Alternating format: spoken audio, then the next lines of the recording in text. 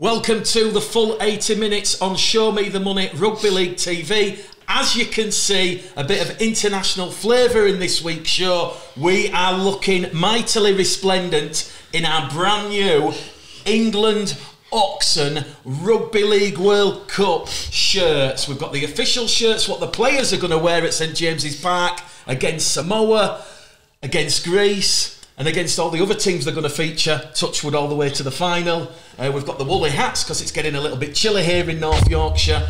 We've got the merchandise, Oxen of course, Elites, Pro Sports. And before we start, the show's actually sponsored by the good people Shane at Oxen and Elite Pro Sports. So if you're wanting to get your hands on any of this fantastic merchandise, World Cup merchandise, the England official shirt, as you can see.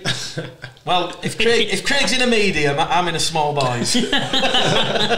So, Elite Pro Sports, an online sports retailer. They're based in Yorkshire. We like stuff from Yorkshire. They specialise in sporting franchises, distribution. Shane and his company, over 30 years experience in production, retail and the sporting industry. So yeah, please head to www.eliteprosports.co.uk. You can get your England merchandise on there. You can get your Oxen England t-shirts, sweatshirts. If you're a gym fanatic like Jimmy and myself, there's loads of gym stuff on there as well. Listen, knock yourselves out. You can personalise your own gear on there. But yeah, we'll keep mentioning that throughout the show. eliteprosports.co.uk. And thank you very much to Shane at Oxen for these. I'm going to a number of World Cup games. Even Sam the producer. Even Sam the producer's got one on. I know you can't see him, but he's in the background and he's got one on. I know I'm going to be covering some games at the World Cup in a media capacity, but as a fan, I'll be going in all this gear and I'll be giving it some. Come on. But yeah, before we get into the serious side of what happened yesterday at the BBC, IMG, RFL, Super League, Reimagination restructuring launch. Monday night we were at Headingley Joe. We were, mate. It was an eventful night. I don't think I got an award wrong. I didn't know the award winners. I was just having a guess, and I got Barrow for Community Club of the Year. I ticked Paul Carey. I think I did say where's Craig Lingard, but when I did speak to Craig Lingard, he did say that was done about 5 weeks ago. So had it been done now, I think Craig Lingard probably would get Coach of the Year. I think based on performance and merits and obviously what he's done. But it was a great evening. I mean, I was a bit under the weather, to be fair. I didn't touch much of the food, but Joe, we were very lucky on the table. About 8 courses. Yeah. There was only 4 of us on the table, and there were about 8 courses. So Joe, putting about a stone Jordan, from that night. Damien was literally, I'll have that beef, and then I'll have another beef, and then afterwards, Joe, we had a bit of a night out in Leeds, didn't we? We did, Mick. We did. We had a big night out. We went out afterwards. Had a good time. I showed Mick what I can do. I think you were impressed by my ability to do about 8 shots. So I think, yeah, good one. I certainly was. But yes, can't beat it. We ended up in the Viaduct in Leeds, a lovely club. A firm favourite of mine and Damien's. Joe's, was that your second time you've been in there? Second time ever going, yeah. Joe got a bit too excited with the lady boys. But no, let's move on to some serious. I tell you what, Craig, he does take after you on the dance floor. I was watching him move and I'm like, that's not Tamla Motown. There's gears make to that job. Right, before we go into the IMG, just quickly, I was at the BBC launch yesterday before the IMG launch, just quickly. So the BBC are going to broadcast every Rugby League World Cup game this year. All 61 games from the men's, women's and wheelchair tournaments will be broadcast live. This is unprecedented. This has never happened before. This didn't happen in the Australian World Cup. It didn't happen in 2013, the last England World Cup here. Mark Chapman, Tanya Arnold, JJ Chalmers are going to be the lead presenters. There's going to be insight from John Wilkin, Jamie Peacock. They've got James Graham back on the BBC, so that's a huge capture. Louis Vassell, Danica Prim, Jonathan Davis, Brian Noble and Jamie Jones Buchanan and more. There's going to be weekly Rugby League podcasts on BBC Sounds. In terms of the commentary, sadly, I didn't get a look in. But they are bringing over a couple of heavyweights from the NRL, and one of those heavyweights is Mr. Andrew Voss. Wow. So Vossi is coming over. Wow. You're known as the English Andrew Voss. I am, but you're better. what they did whisper in my ear yesterday, Craig, the BBC, they went, Mick, we know you like it. We know you like your nights out, Mick, so we'll let you enjoy having a few beers in stand and these free hospitality tickets that I've been given. So yeah. Yeah. Listen, look, it's fantastic. It's all here, and like we say, the Rugby League World Cup, it starts on Saturday, Newcastle, 2:30, England versus Samoa. Saturday night, it's Australia, Fiji, and then there's 3 games on the Sunday. Scotland, Italy, Jamaica, Ireland. That's the game we're going to at Headingley, Jamaica, Island. That's close to selling out, which is amazing. That Jamaican community. Is it really? Yeah. Over 15,000 tickets sold for that. That's so superb, you've got to be isn't it? quick for that one. That's Sunday at 5. Me and Damien are going to that. Are you going to that, Joe? I don't think so. Are you going no. to that, Craig? I have got corporate there, yeah. Have you? I'll be on it. I don't think we Don't worry. I'll come and see you at half time for a roll. Or that cheese board. No, I'm only joking. But listen, yeah. John Dutton yesterday was like 350,000 tickets are sold now. So I don't know what that means overall, but the fact that that's got 15 already, Yes. you know, that's superb. 37,000 for St James's Park. Wow. It might not sell out, but just to give you an idea, the final in Australia in 2017 only got 40,000. So you're pretty much already at what the final got in Australia for that opening game. I think the attendance records will go this Can I World Cup. just say something here, and you're on a roll here. You, historically, are known as the boot man, because you like to put the boot in. Only when it's Let justified. me finish. You're very positive about this World Cup. The only way I can feel you're this positive is that you have actually got free corporate or free tickets, because I know you. I know you're backwards. You're too buoyant. You're too... you're buzzing. Just look at me and the lads. Have you got any free tickets for the World Cup?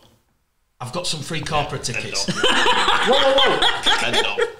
I've just paid for 2 tickets to Jamaica versus Ireland for me and Damien to go. So me and Damien are actually paying to go to watch the game. I have got free corporate tickets for other games, but I'm not being this positive because I am actually going to be working the I World wouldn't Cup. put anybody to be that small-minded that they'd promote something so big just to get more tickets, would they? No, exactly, Craig. But like I say, You cynical sod. listen, I'm a socialist. I've got socialist values. Correct. So there we go. But yeah, that's basically what happened yesterday. It was very good, very well presented. James Graham. Great news, Jimmy it's Peacock. Chappers. That's couldn't have been any better than Chappers. Yeah, Matt Chapman. He's going to be lead presenter. Wilkin not so much. As but we can't said, benefit. Andrew Voss is coming over. I'll put that to one side for a moment. But yeah, look, I mean, when you look at actually the women's fixtures that are going to be on the BBC, even the wheelchair, like England, Australia, Thursday the 3rd of November, that's going to be on BBC Two. It's unprecedented. Every game, wheelchair women's and men's, is going to be on television. Brilliant. You're literally going to have 30 plus days of wall-to-wall rugby league because it's going to be on Saturday afternoon, Saturday evening, Saturday night. Is loads of it red button? No, BBC BBC Two. One, Oh, BBC one and Two. two. And there's a few games on BBC Three. That's brilliant. So that's where we are with that. But yes. Thank you, Let's- BBC, let's giving us a move on chance, to- haven't they? They're giving us a chance there to rock and roll for the... So let's move on to what happened yesterday. It was interesting, and this is probably where the majority of the show is going to focus on. IMG, we were told remodelling, restructuring, they called it reimagination. The sport of rugby league is not going to look the same or feel the same forever. That's what it was built up. This is a 12-year partnership between IMG, Rugby League and Super League, and things are not going to happen overnight. As we were told yesterday, we are looking towards a start date of what we're about to discuss, starting in January 2025. That effectively does mean next year is unchanged, and it does mean 2024 effectively is unchanged. But as we are going to discuss, 2024 is going to be seen as the dry run, the dummy run, where clubs will know what their grading is. But yeah, before we go into all that, let's just talk about the actual announcement. So it was announced yesterday that licensing stroke grading is to return. They don't like using the word licensing, IMG. They call it grading, because if you're given a license, you're effectively in. Yeah, you're safe, If you've got a grading, you can lose that grading and you can come out. So let's and just to you can lose that grading within a 12-month period. Within a 12-month period. There's no correct. protection. There's no protection. Yeah. And this is all about IMG taking the game by the scruff of the neck and driving up standards. That is ultimately what yesterday was about. Yeah. For too long, no clubs were mentioned. Certain clubs at all levels have held the game back, and this is all about driving standards up, which ultimately delivers that growth, that profitability, that commercial revenue, increased attendances, and touch wood, why IMG have been brought in the first place, to grow the broadcast deal, which ultimately grows the sport of rugby league. So, grading. There's 3 grades. There's an A grade, a B grade, and a C grade. A grade, those are the top tier. We're not going to call it Super League because Super League is going to rebrand. It will not be known as Super League in 2025. So all the slides we were shown said top tier, middle tier, bottom tier. So effectively top tier Super League, middle tier Championship, bottom tier League One. So hopefully that does make sense. So if you are graded A, you are a top tier club, guaranteed. If you are a B, you are either a middle tier club or a top tier club. Because what IMG said yesterday was there's only 6 or 7 at most A grade clubs currently. Did they say 5? I thought there were 5. Well, I was told between 6 and 7. Yeah, I thought it was 5 or 6, but yeah. Well, point stands. Point stands. You've got no more than half of the current 12 who are top tier clubs. That should be a huge warning to everybody, because effectively you're going to have a number of clubs, and I think Jimmy, Craig, Joe, without trying to second guess, I think anybody who looks at the current Super League and looks at the 12 clubs can probably work out which are the 5 or 6 that are going to be an A and which are going to be a B. Yeah. And the process drops down. So your Bs, that'll include some of your Championship, your middle tier clubs, and then your Cs, they're effectively what will be in the bottom tier League One and your middle tier. How they get to the grading is going to be done on criteria. Now, they've not decided what the criteria is going to be, but what I heard yesterday from Matt from IMG was it is going to be closely, intrinsically linked to the return on investment, what the RFL currently run. So if you look at how clubs receive central funding in 2022 and 2023, it is on facilities, it's on governance, it's on finance, it's on homegrown players, it's on academies, it's on attendances, it's on crowds, it's on data, it's on reach. So you can see what these sort of pillars are going to be in terms of IMG's criteria. One thing that Matt said, and this will please those that look like the on-field performance, so they're not just going to be picking in 2025, they're not just going to be picking clubs from lower divisions and going, here you go, you're elevated. His performance is going to be one of those criterias. So what happens in 23-24 is going to have a big impact on what happens in 25, because the next 2 years you're being graded on your performance. So the better you perform on the field, the more boxes you're going to tick in the grading. Likewise, you grow your support base. We were there on Monday. Barrow, Keighley, 2 fantastic clubs who are growing their support base. You know, Keighley, 3,500 for their playoff game. We had 3,500 for the Barrow-Batley game. I know Barrow sadly lost that game to Batley, but, you know, 3,500 people, an all-pay crowd, you know, that's not to be sniffed at. That is growth under Steve Neal up there at Cumbria. So that's where we are with that. How the structure looks leading up to 25 is there's no change for next year. So Super League remains at 12, 1 up, 1 down, Championship at 14, League One remains the same. 24 is the same, but where 24 is slightly different is the clubs are actually going to be told in 24 what you are, because after the 23 season, the clubs will know what they're, at the start of 2024, they will know what their grading is. So effectively, at the end of 2023, going into 2024, that is when I think the proverbial might hit the can, Craig, Jimmy, Joe, because that will be the clearest indicator yet of IMG's thinking. Because you might have a situation where, well, I'll tell you, you're going to have a situation where you're going to have potentially 6 or 7 Grade A clubs, and then you're going to have a cluster of about 10 Grade B clubs, and then it's how they do it fairly, because one thing IMG said yesterday, and Karen Morehouse was on the panel, she said it's got to be transparent. I know Karen's leaving, I'm led to believe she's off to the FA, so Karen's leaving the RFL at the end of the year, but whoever takes over from Karen, it is going to be transparent. All this will be in the public domain for the clubs, for the media, for the supporters, so nothing is going to be hidden behind closed doors. The grading and how the clubs have been graded and how many points they've got, so it's going to be based on an average point score. Can I just drop one in there? The RFL is saying that now, that obviously when we've had licence before, it wasn't so transparent. Correct, Craig, yes. So they're saying, as they're leaving, yes, this is going to be great. By the way, we've spent 10 years not being transparent with everything that we've done. Yes. Right.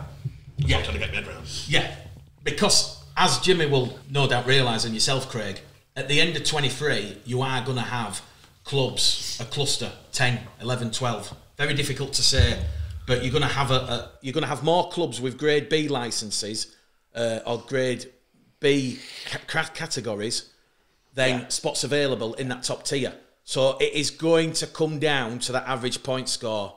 And it's got to be close, because effectively you're talking about 10 teams going into 5 places. Correct. And maybe at the most 6. Yes, between 6 and 5, yeah. And that's when it's going to be really interesting, because you can imagine now already it's going to be like, well, they got 24 points, they got 24 and a half points. And that could be the difference between Bradford and Wakey, or York and Salford. You know, it's going to be, that is going to be, it's going to be unbelievable. I agree. I mean, look, it was a very long presentation yesterday, 2.5 hours. A lot was talked about. I'm trying to think off the top of my head, because there was that much information to absorb. It's all, Can you explain?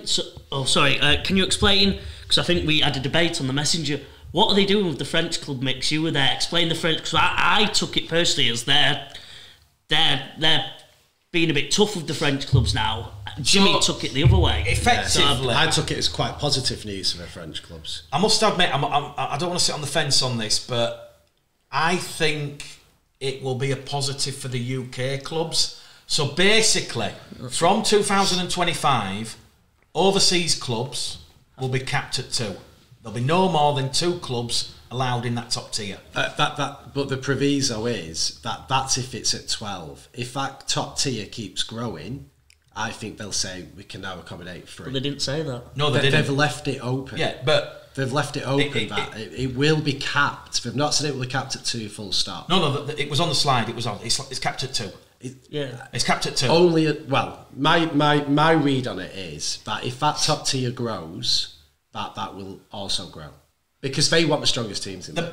It'll be a percentage of the league. If there's 12 teams, they might say. But 2. If you're asking me and now, then they also said about the French clubs, didn't they? About them paying for their own way. There were 2 or 3 other pointers. For instance, where the challenge now is to Catalans and Toulouses, for them to be an overseas club in that top tier, they have to have a minimum number of homegrown players. If they don't have homegrown players, and this goes for other top tier clubs as well, but they've yet to decide how many homegrown players. So already I'm thinking, let's just leave the Catalan-Toulouse thing. What about those clubs that don't have an academy? What about those clubs that don't invest in youth development? You know, how are those clubs going to be getting... You wouldn't want to be a B.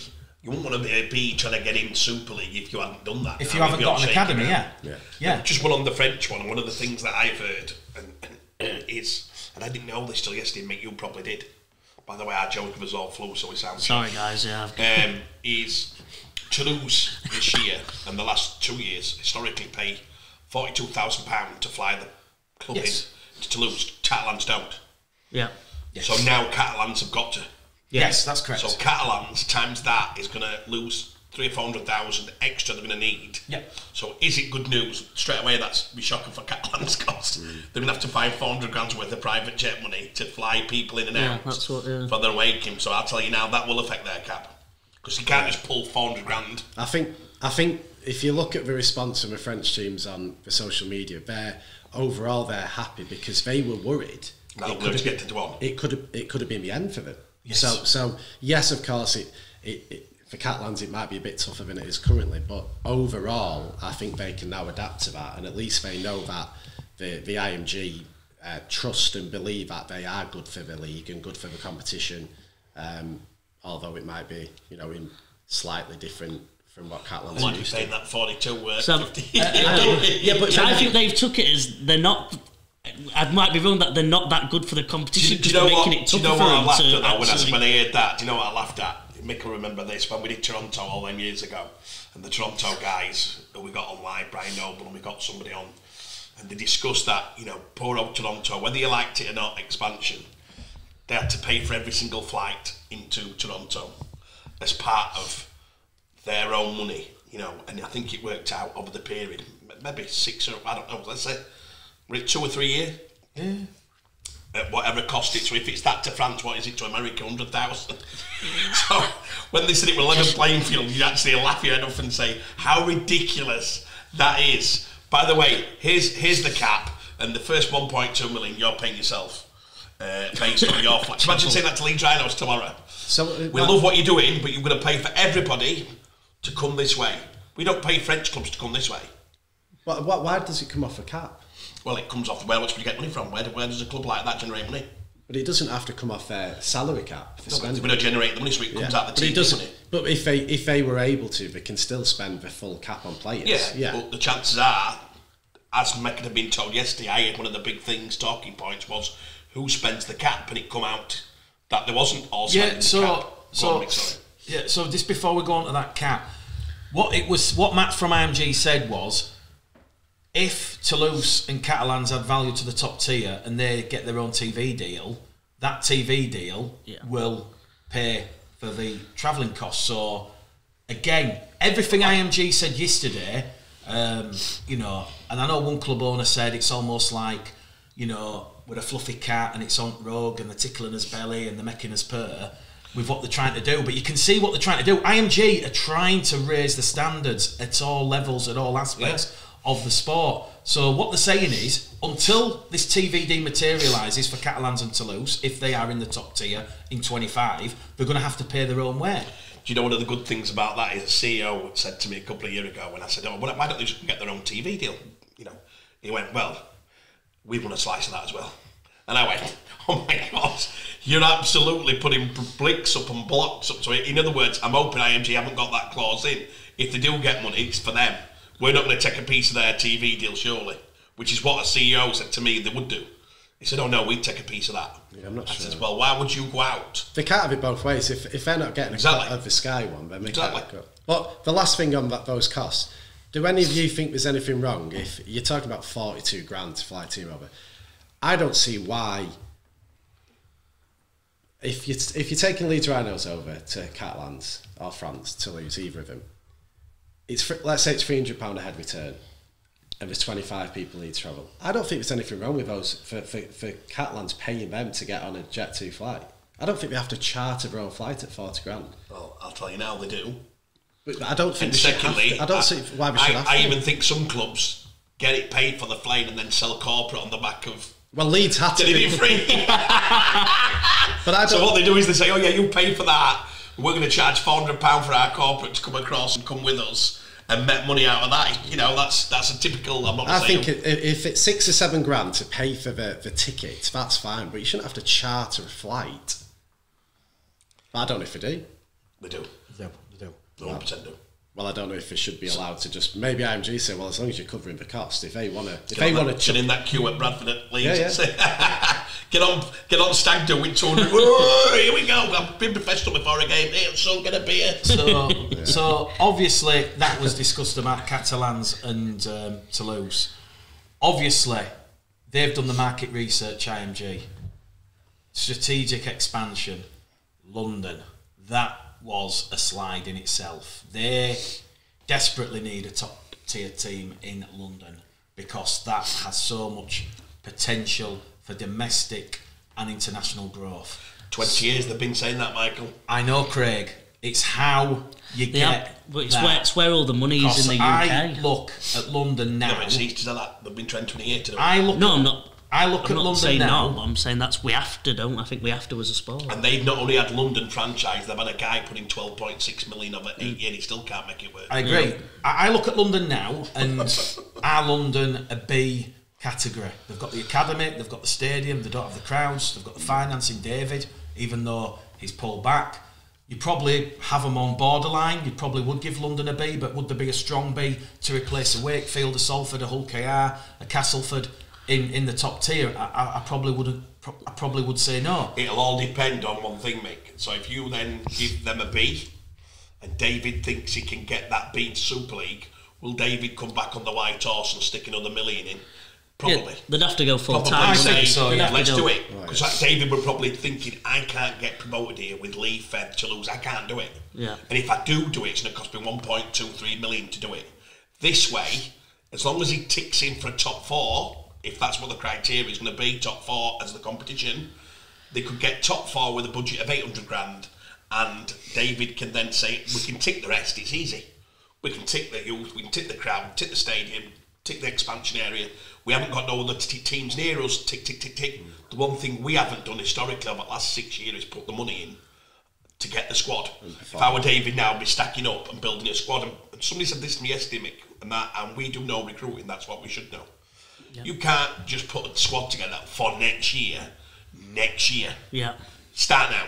We're saying it because we want to earn some money. No. We're saying it because we want to. But you don't just start it then, Mick. This is what somebody said to me yesterday. I don't want to quote the guy. And he said, we'll start next year. I said, you're an idiot.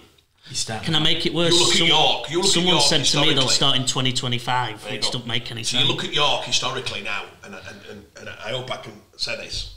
Me and Fordy were talking, and I said, God, you're in a good position here, James. Fordy, what do you mean? What do you mean? I said, well, look at it now. You've ticked every other box. You've also got a top 5 squad. Probably top 4 squad historically for the last 3 years. Top 5, 6, whatever. You don't lose many players. You just keep adding a little bit more quality on every year. So you'd say, who's the favourites to win that league next year? You put York in the top 3 favourites. So York, near enough, are the favourites in every area to get the Super League B and be in Super League. I'm serious. They have been for years. You compete me. I'm not disagreeing. On the field and off the field. Because the York Stadium, the facilities was brought up, and you probably would have York ahead of a Salford, ahead of a Wakefield, ahead of a Castleford. When Clint bought the club for a reputedly a figure, he's probably been the clever one. John Flatman and Mark, whoever it was, then rode off to the sunset with a few quid. If York gets Super League, this guy's cheap at the price. This guy's absolutely nailed it. He's looked. Well, it's interesting about Clint, because when I spoke to Clint on Monday evening, I didn't realise he used to work for IMG. Well, I didn't say that. So Clint, he said he used to work for IMG. I'm not saying it's with IMG. Yeah, not for. But no, I'm not. Listen, I'm not insinuating anything here. But Clint clearly sees York as ticking the boxes where IMG are going to look. So, fair play to York. So, we get to 2024, end of 24, the clubs are giving the gradings. Sorry, just to rewind it very quickly. You said that it is going to be 1 up, 1 down next year for the Championship Super League. Is that a fact? Yes. It is. 1 up, 1 down, yes. Right. Super League's going to remain at 12. For the year after they don't 24. Know, Championship will be 14 in 24. Right. League One, there's no cast iron guarantee that League One's going to survive, because what they said yesterday was some clubs will fall. They'll decide to call it a day because they'll realise that they're not going to make it. Basically, they've not got the drive. They've not got the ambition. They've not got the catchment area, the facilities to. They'll become though, Michael. Let's say they'll come strong community clubs. No. Let's say there's 6 of them clubs who, if they got financial backing, would be ticking the boxes. So the League One clubs? Yeah, so historically, Cornwall now become dangerous. Cornwall could become a dangerous proposition. Correct, with as investment. In a good, positive dangerous. Yeah, with investment, yes. Cornwall could be good. Yeah. Yes. You go Doncaster. Will tick a lot of boxes. Correct. A bit close to Sheffield, as they've always said. They like them to be separated. That's what I got told last night. They'd always like that. But they want Yorkshire, South Yorkshire in. So you look at that. Your historic clubs who have got 4 or 5 clubs next to each other. Oldham, Swinton, Rochdale. Probably got big problems. That's what it's on about. It'll be them who'll say, you know what, even if we invest money here, and what you can tell about business, Mick, is when you've got a business plan and you go to people with money, and you finally have what they've done yesterday, there'll be some, what we will see, and quote me, you'll see some very wealthy people come into our sport because there'll be a chance to get to the promised land. Yeah. And that's not been there for a lot of years without spending 4 or 5 million.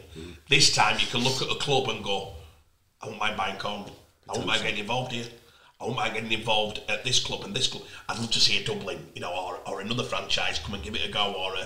But if you look at it sensible, money men would want to be involved. But Cornwall does have a money man behind. That's what I'm saying. That's what he's saying. They're dangerous. Brilliant. The other clubs. The other clubs are poor who'd look and you go, so without mentioning him, if you mention this club, they're going to go, whatever we do now, we can't go no further. This is it for us. And that's what they were saying, the RFL and IMG, in that there'll be sort of a natural realisation that the clubs are never going to be a category B or be given a category B, so they're never ever going to have that opportunity to reach the top tier, whatever it's going to get rebranded as. So there is question marks over League One, certainly end of 24 into 2025. But again, the main thing is there will be a top tier and a bottom tier. And again, 2024 is when that realisation is going to come, because everybody at the start of 2024 is going to be given their mock current grade. So they will know what they are working towards. And they'll also be told, look, it'll be like any grading. You'll be like, in this category, you're an A, you're an A, you're an A, but then this, you're a B, and this, you're a C. You know, so if C's geographical location, you can't do anything about it. But then you might have to strengthen youth. Your problem with the last franchises, they give these grading based on the clubs they wanted to get in, didn't they, Mick? So they put some technicalities they put in last time, like you are not allowed to be 12.6 miles from any of the club. So that got rid of the one they wanted. Now you have got to have an historic. Yes, bragging up for Bradford. You've got to have historic things in the top 4 of the club that wiped away every other club. Bradford had a chance. That were years ago. So I wonder, I'd love to see, and which is what you've used the word at the start of the show, transparency. Yes. That's amazing. If we can get that out to everybody, then everyone can see it. I think what happened last time, that come out afterwards, and it were like, well, you've got the clubs you wanted and designed a plan on the basis of that. Yeah. Let's hope it in that and that. Because this seems to me like a new club would have a chance. Yeah. You'd be like, hey, okay, these old flowers are going to dead, but these new plants are going to come and have a real chance of sprucing in the garden. Because if you were looking at an area of expansion, you'd look at somewhere where you'd go, right, if I get a club there and I start in Champ 1, I could, with investment, work it up very quickly and tick all the boxes. That's the positive thing, isn't it? I like the feeling of new, don't you? I know 100%. You're an historian of the game, Mick. I know you're an historian, but if you think about it, it's more or less saying, unless you lot, we've all got houses now, and unless you put energy things on your house and all these new things, you can't keep. It's more or less saying, if you don't go with it and stay as you are, you're going to have no value to the comp. And it's like what But if you're willing to adjust, come with the ride, you can have a right chance. Yeah. And the two big categories, and this is what it'll come down to, and this is where there needs to be transparency within the transparency, because when we talked about this weeks and weeks ago, I get stuck on geographical location and attendances, because I think they're both crucial, and I'd probably put stadium as third.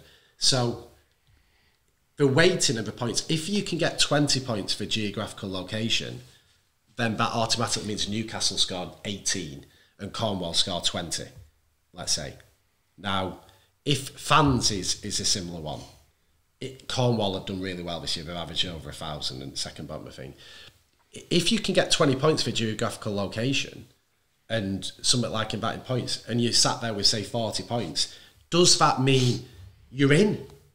Do you know what I mean? Well, if they weight certain categories really heavily and someone smashes a category, they might not have performed for donkey's years, but it won't matter.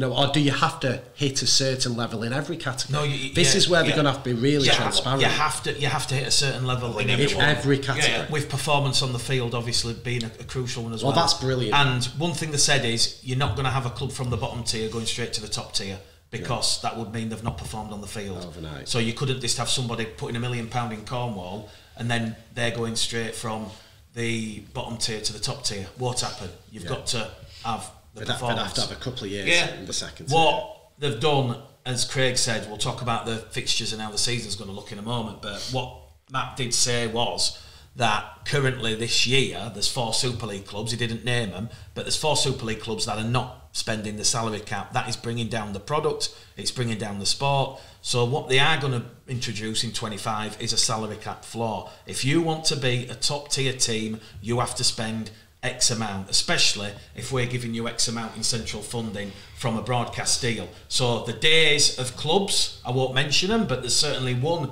that I know, a current Super League club, that will take the central funding, and then they will basically spend less than the cap, and that excess will be used to pay CEOs, staff, and basically keep that club ticking over. Has that club won Super League? No, it hasn't. But this is what IMG are trying to do. I applaud bringing in the salary cap floor, because that is going to make sure every club in that top tier I've got a massive argument with that, though. No, it's fine. You can make your point, Joe, but I'm just saying, I agree with what IMG are trying to do. If you are a top tier club, you should be spending the salary cap. You should not be trying to scrimp and save on players alone, though. Because on players alone, the whole point of franchising is that if you are struggling with your players or your product or in some area, as in what happens in the NBA, there's such a thing where you can not pay the salary cap, but that normally means the young players are coming through. Yeah. If you're being made to pay the salary cap every year, you have the same issue as they'll literally have to pay a random Aussie at 20 or 32 just to be in there, just so they don't get in trouble. Which I think that's the flaw. That's my major flaw with the argument. Do you not secure the young player and give him a bit more and exactly. No, because it's a salary cap. No, because a young player, a good contract for a young player at the age of 18, 19, you'd be crying at 40, 50, 60, 70k. An Aussie comes over 180, 160, 170. I disagree. So if you wanted to keep the top 10 young players in this game, you'd give them 3. Yeah, but not every club has a top 10. There's not enough play. No, the category A's will have. So this is what I got told last night. The one thing they're doing as well is they don't want no more NR. They want us to make this comp. So this is it's homegrown. Yeah, there's going to be an homegrown. So they want to say to let's just put Lewis Murphy in there. Then they want to say to Lewis Murphy, hopefully use a bit of the cap instead of paying Lewis X amount, pay him 4 years at that amount and keep him. And if you did, I can only speak for ours. Majority of our players, if they got absolutely, but the current market doesn't. They'd have to. The whole market would have to change then. Yeah, I think that's what we're saying. Yeah. Hopefully that's what they do. Give me your thoughts on the salary cap. I like Joe. I've got it in. Sorry, Joe. I'm going to back Joe's point up because I think the salary cap floor is a great idea, but it's all about how high is that floor. I don't see any reason, as it stands currently, with a club, if they spend their money wisely, and let's take Salford for an example. I don't know if they've spent the full cap or not, but let's say Salford didn't spend the full cap this year, and they have spent it wisely and performed brilliantly. If they have then used the £200,000, for example, they saved by not spending the full cap, on investing it in their, I don't have an academy, but in investing it in youth, then I'd say that's just well spent money. But what we don't want to see is if a club's not spending the cap, that money be spent on things that aren't contributing. Well, even like a 33-year-old English player. Yeah, but even like a 33-year-old English player who they're just going to chuck money at. It's a protection of the TV. So the TV is saying, IMG is saying, if we're going to give you 100 million over the next 4 years, you're putting shite product out. You're playing on a Sky Thursday night off a 1.1 cap. And we've all watched it, let's be honest. Yeah. We've all watched it. When you know cap's not being played, you go, oh my God.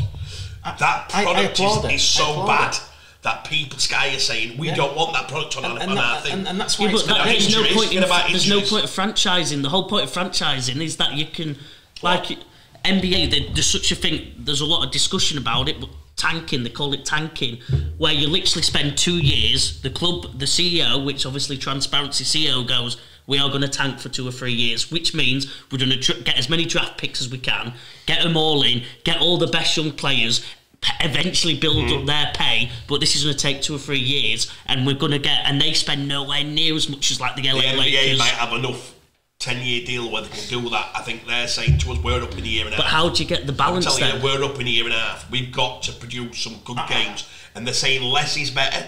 So they're saying, forget about these loads of fixture at quality. And it is. I've heard he said this. If he did, I applaud you. I haven't met you yet. And we He's a lovely bloke. We got on like I an love house the on fire. fact you didn't talk to him. I love the fact that if he has said and had the guts to say, I've been watching some dross on.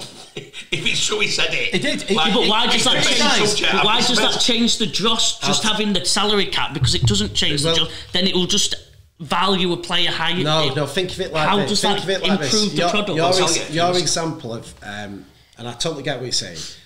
Right, we need to spend this 150 grand. Let's go get this Aussie with no legs left. What they should do, and hopefully what they will do. Aussie, by the way, lads. We're biased.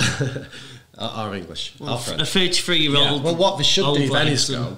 When the dross that's been on TV this year is when clubs have been missing 7 of their starting players and they've put in their weaker players. What the club should do then is go, and instead of filling our squad with 30 grand players, we should be getting a stronger squad. So when we need to call upon the fringe players, they're higher quality. 70, where are you going to get them from at this moment? And keep the top juniors, and you can put some of these top. Instead of losing into it, we're now losing. Is it 6 or 7 a year to other games? Yeah, we've got to secure them. Yeah, but is that 6 or 7 is not going to make a whole difference to the whole system? The pay's going to go up. Yeah, I'm brilliant about that. I'm not arguing about the pay of young. I think they deserve to be paid more. That's not my argument. But my argument is them players are still the same standard. So his argument about improving the standard. I suppose a quick one on the salary cap would be this. Yeah, let's say that's what I don't know how you'd answer. They're allowing the marquee, and I think they're taking the amount on the marquee can go to what? That's what I've heard, Mick. I don't know if you did. Yeah, no. So the marquee signing can be more or less anything. Right. Yes, correct. So if that's true, I can see the direction. It's saying, if you are Warrington and you want to go and get Jonathan Thilston in his prime, 27, Mr. Moran, loosen the belt, son. Let's do it. Correct. And whatever you bring is brilliant, because every time we just guy for that deal, the quality's better. I think at the moment that guy sat there for a year, they reckon, watching, and he's gone. No, it did. That's a good game, and then he's gone. That's awful. What am I watching? And he's looked at the figures and he's going, yeah. They're putting absolute, and then he's probably made some phone calls and gone, what we played off cap there, they've gone 600 grand, and he's gone, we can't afford to do that. NBA probably can. They've probably got enough stars to carry a game watching the good ones. I don't think we don't have enough squad depth to not make that happen. Well, that's what they're going to try and do. They're going to have to try and do it and create this thing to do it. That's how they're going to have to do it. Because if you do, and I suppose, and this is not disrespectful, we've all sat there on a Thursday night, left work, gone home, can't wait to watch your rugby, and you've sought fixture and gone, you know, because you already know. Yeah. If you've seen certainly when the squads are released, you're thinking, oh no, this is. And I suppose in Sky's favour, mate. Isn't it good that they've actually got somebody who's thinking a bit like them? Sky have probably never dared come into a big meeting because all chairmen have had power. They reckon 3 or 4 chairmen, I'm sure Mr. Pearson was shouting things, and he's gone. I have no interest. He's actually said to I've heard, he said, are you watching what I've been watching? You've been putting some. No. It was a bit from what I'm saying as you, Craig. You know, there was a few Super League clubs who were trying to shout down yesterday, and yeah, they've been put in a firm place. You know, I'm sorry. The products that you've put out is dross. That's amazing. I love it. He used the word dross. Where are you going to get that product from, though? That's my argument. You can in 10 years if you start paying people well, the whole system. I've got one for you. Listen, how many players do we think? We had this chat the other day, and you know, we're hearing that T. Ritson signed at St. Helens. You know, another good example. How many players do we think are in the Championship and maybe getting 15 grand who we believe that with a pre-season at Super League club and going into a full-time 20 year can become 50, 60, 70 grand players. Correct. So maybe that's a way that, again, if you bring... Look at the Bradford lot. But my issue is then Bradford is still... all the current champion teams can't be going to start paying them as well, so everyone's going to be trying to up their product, but I don't know how they're going to do it. I think it's a knock-on effect. If Super League have to take more from the Championship, and probably will get a few more bargains from overseas, if Super League takes some Championship projects and product who they give 50 grand to and say we'll back you in a full-time environment, like Saints are going to do with T. Ritson, then straight away you're spending another 100, 200 grand on your cap, and the next thing the League One players move up to Championship, and then there's all this talent in the amateur game who might get a chance in League One, and it'll be a knock-on effect. Do Wakey, Jimmy and Joe, do Wakey who would say, let's say Wakey play for 1.6. We don't know yet. We're not willing to go above that at the moment. So the reason we can't give Lewis Murphy this money is because we're only playing off that. No, you've got to spend 1.8. Do they keep Lewis Murphy, yes or no? Yes. Yes, because they're giving more money. Listen, but Lewis Murphy's currently there. The reason some of the reason, but a lot of them feeder clubs are not paying the cap, Joe, lose players because they don't offer. Yeah, enough. but then a few injuries, and then that's why the product's low. Because then they play the young kids, and that's when you look and go, oh no, it's the young kids. Are fantastic, aren't they? I get yeah. it. To us, they're fantastic, but to the fans, when they see a team of young kids versus a full team, that's when they go boom. Hopefully, this allows for us not to lose anybody. You know, I think I know what Will Price got offered to stay. I could probably know what a few of them got offered to stay. This might release that. Huddersfield are always top heavy on cap. So when they made an offer for a top junior, they'd probably go, oh God, we can't go above that. This would give the option to do that, hopefully, in my eyes. And the final point is, again, I think fundamentally, IMG are looking at this. The product has been dross. The games have been dross. The viewing figures have gone down. Yeah. If you're getting 1.6 from the current broadcast deal and you're only spending 1.1, 1.2 and you're paying CEOs and you're paying the groundsmen and you're paying your kit suppliers out your salary cap and all the other stuff what you hear happens, well, that's wrong. Of course IMG are going to come in and say, right, there's a salary cap floor. You're not a top tier team if you're scrimping and saving because you're actually lowering the standards. And that's the point IMG made yesterday. There's 4 clubs currently. That doesn't go into your salary cap as well, though. No, but what I'm saying is they're taking the money. That is the issue with the money, Joe. League. They're taking, what they're saying is they're taking the central funding distribution. They're taking 1.6, but the cap's only spending 1.1, 1.2. The other 400, 300 grand is going into your CEO's pocket. I think if you can prove that extra but I think money, it should go into your groundsman pocket. It should go into your strength and conditioning. It should go into. But IMG wants to raise the standards, Joe. They want the products on the field. Let me tell you, if you could prove that your cap money, that 250 grand goes into making new players by putting more into youth, I think that should be allowed. Yeah, there should be a cap allowed. So saying to Sky, but this 200 grand we're spending less. We've got 3 amateur teams. We've got the best academy. We've got the best coaching funded. We've got this. I think that'd be different. There's got to be a little bit of cleverness around that. We've just brought in the top SNC from Europe. The name of the club, but we don't want to get involved in it. There's probably a club who ain't got an academy, ain't got this, ain't got that. It's not their fault, by the way. We've been told that. But at the moment, they can play less cap and don't put nothing back into the system. That's the stuff that'll be stopped. I'm for it. I'm for it because it's going to raise standards. The season's going to be shorter. Matt was quite right. He says there's too many loop fixtures. We don't want Wigan St Helens 4 or 5 times a year. It dilutes everything. Magic Weekend's going, Summer Bash is going, everything is going. The Challenge Cup is moving from what? Go on. This is my bit of information. Starting in January. Yeah, so it's starting in January. Which I said to Matt after the event finished. I said, Matt, take it from me as somebody who grew up in the 90s, watching the game.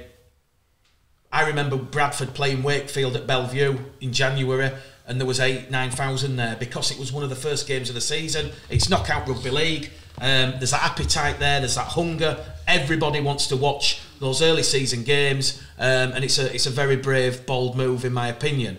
Now, as Craig will verify from his sources, there was a number of Super League chairmen and I've currently spoken to 3 and I've got 3 currently who are currently against. I wouldn't say as far as rejecting the IMG proposal, but they're certainly against getting rid of the loop fixtures because they're saying their business model at their club requires a certain amount of games. What Matt's saying is, or IMG is saying, is hang on a second, if you remove these loop fixtures, it's not Wigan versus St Helens or Leeds versus Wakefield 4 or 5 times. You're going to play each other twice. You might meet each other in the cup and the playoffs, but we can't, we can't do anything around that. But in terms of the actual season, you're meeting each other twice. One home, one away. That should create that appetite and that demand for record crowds at those fixtures, rather than who we're playing this weekend, Dad? Who we're playing this weekend? Oh, it's Warrington again. We've already played them 3 times.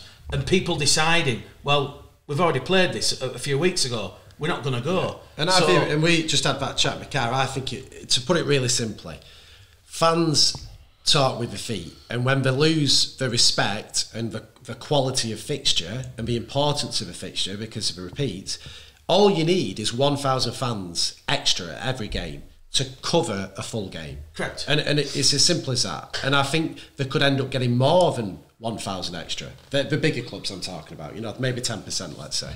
And that will mean that they'll actually not be out of pocket because there'll be increased attendances because the quality of the fixtures are better. We'll have less games where clubs are chucking out a team that they know is going to get hammered and devaluing a fixture, which is no good for the Sky viewers either. It's quality over quantity. It's as simple as that, and that's what we need. Craig? I miss you there. Sorry, I got a quite an urgent one.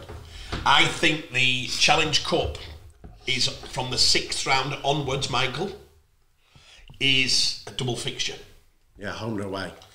So when you argued, or somebody did, about the fixture being less, I'm told that it was explained. Well, yeah, it's not too less. No, You've gained an away fixture which will be added up on aggregate, which is fantastic. I think that's. Yeah, we were told yesterday that the Challenge Cup will be home and away, and it will be the aggregate. So yeah, the Challenge Cup. So this might be news to people. But yes, not only is the season changing, but the Challenge Cup's going to be played in a home and away format, and it will be an aggregate.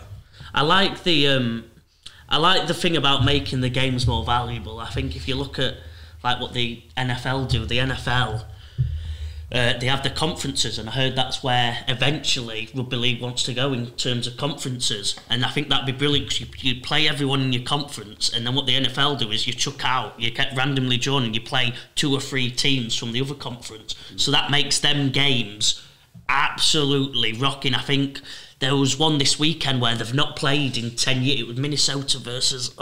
they've not played each other in 10 years. And then that's the one game you watch. So you're watching a one-off game that you actually don't get to watch every single year. So I think that's the NFL do it genius. So it makes every single game so valuable. So I think if they keep on increasing the value of teams and making 2 conferences as more teams get into Cat A, if they conference it out, I'd love that.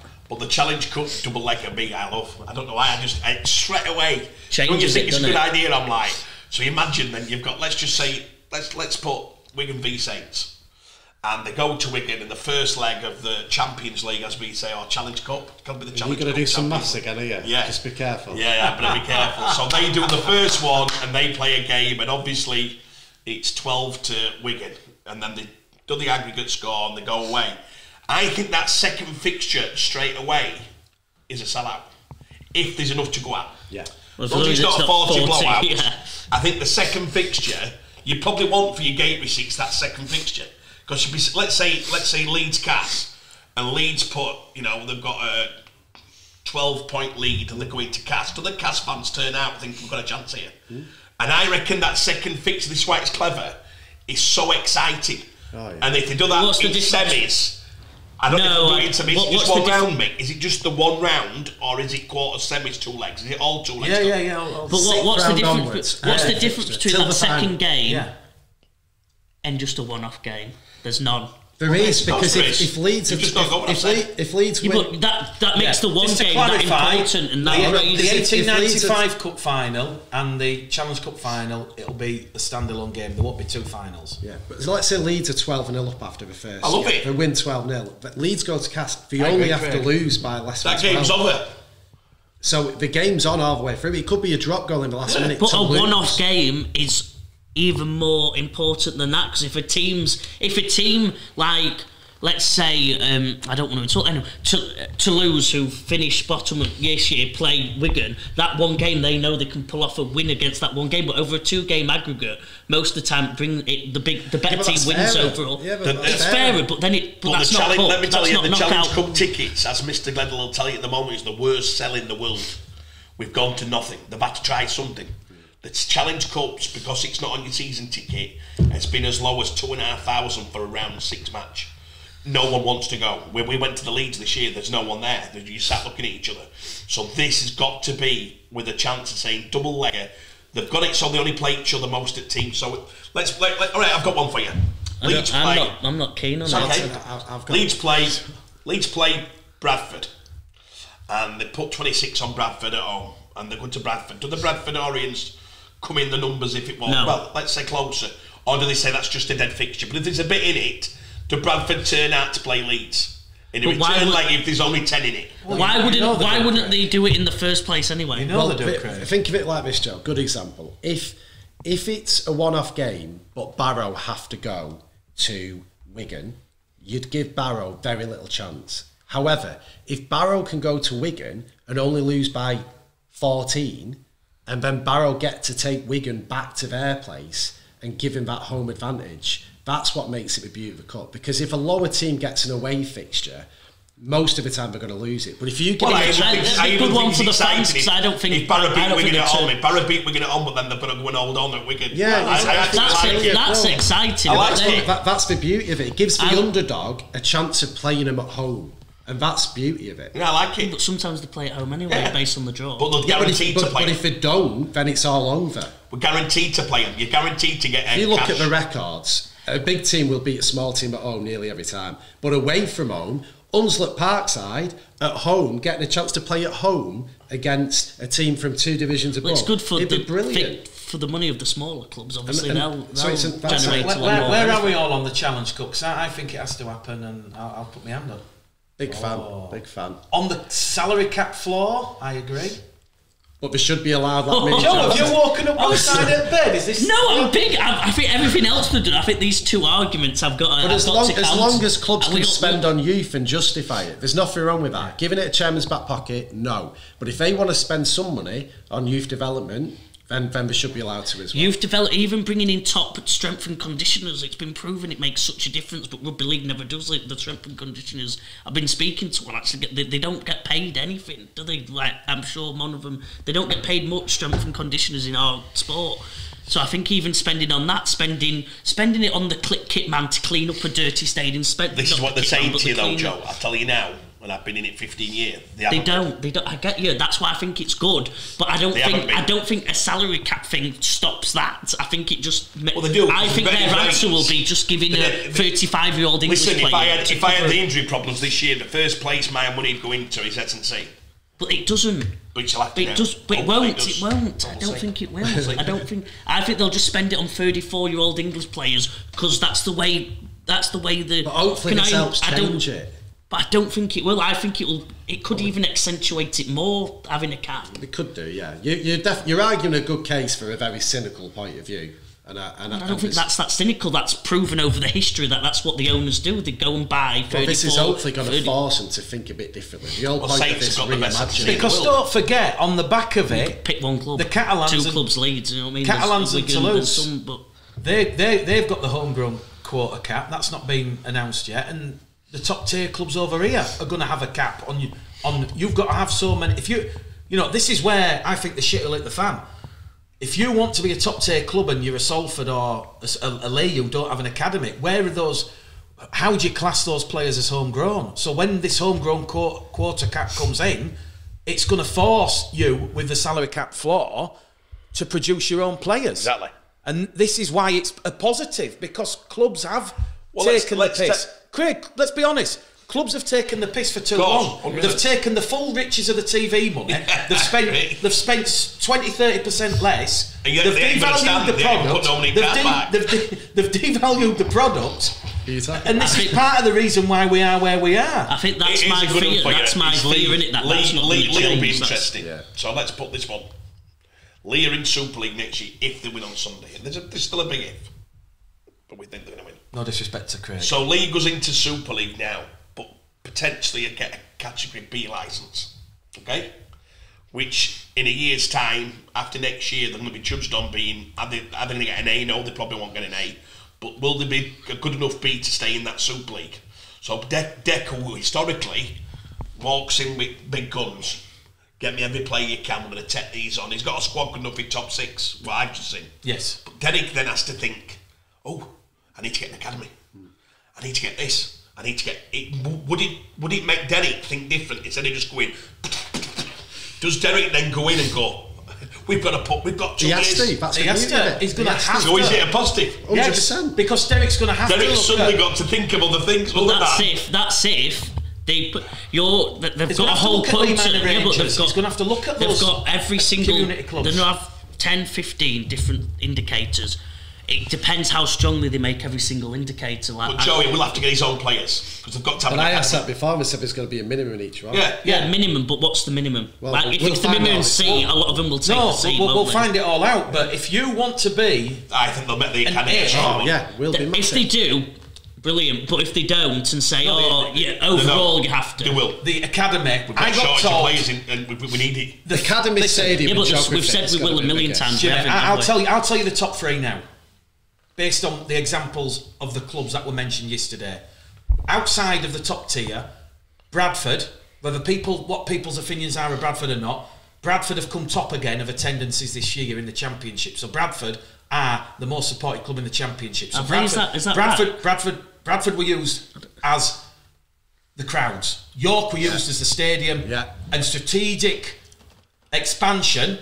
London and Newcastle shortly behind. Newcastle weren't mentioned, but the three that were mentioned were Bradford, York, London. Behind, That's not me saying, and I had this argument with so many people yesterday. They're like, "What? Why is Bradford in there? Why is London in there?" Please hear me out. Those three that were used were not used as these are the three that are going to be coming in. These were three examples of clubs outside of the top tier who are in a very strong position. Yeah.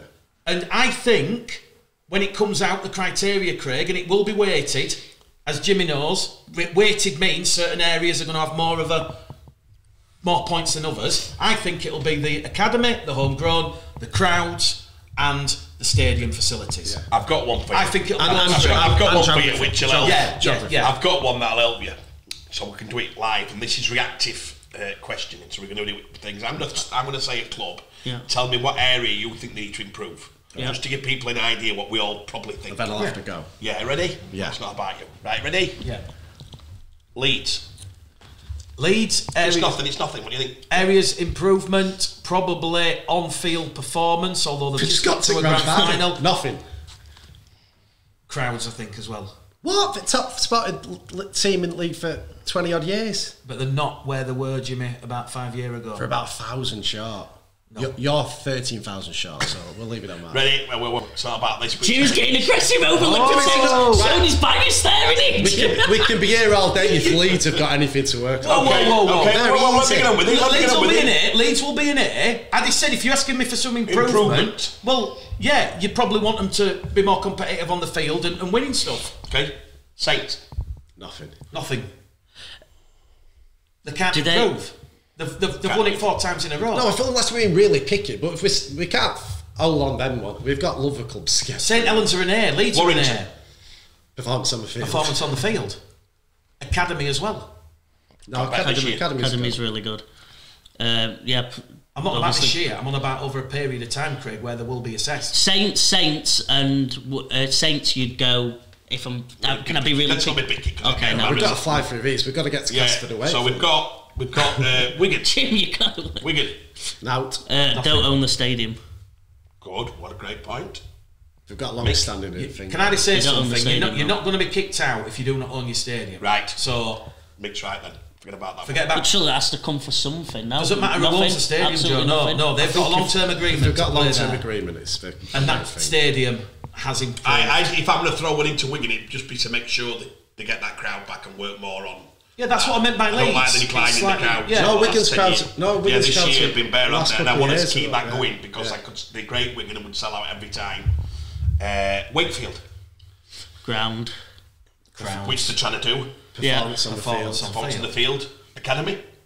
Yes. No, good. They're good. Good. They've got an academy, so I'll give Michael Carter and sport experience for the sporter.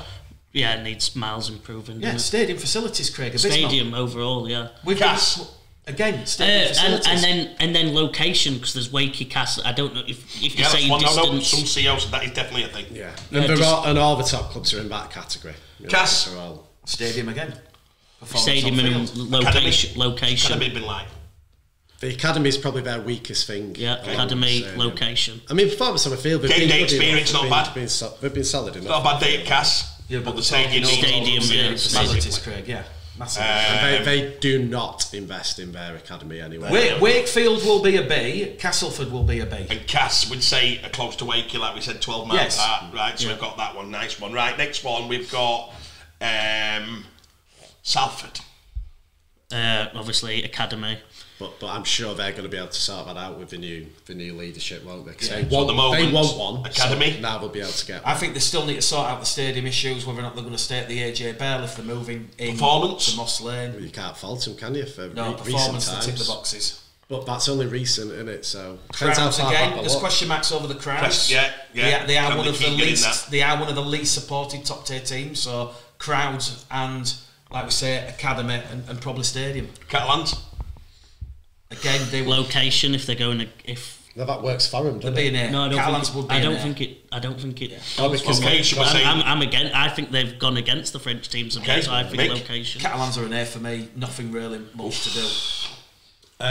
Catalans are an A for me, Craig. Like it. I don't know a lot about their academy because of the competition. Yeah, they do, But Yeah. clearly from the League team they ones. put out against Warrington. Saints for the brilliance. Warrington or Saints.